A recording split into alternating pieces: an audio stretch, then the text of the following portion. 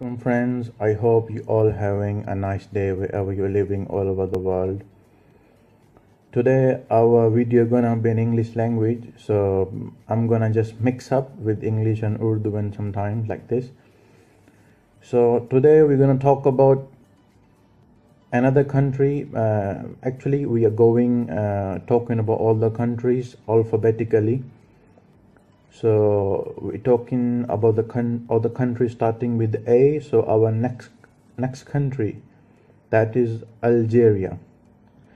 Algeria is a Muslim country in northern Africa, and the capital of Algeria is Algiers.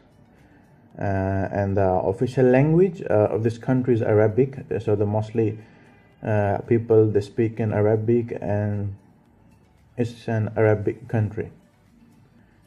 And the official religion of this country is Islam, as majority is Muslim. So the independence of this country, the date for the independence is 3rd July 1962.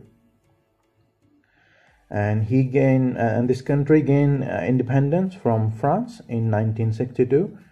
And the total population of this country is above 40 million, and the total area is 2,300,000 kilometers square. So this country is the largest Arabic country in the world.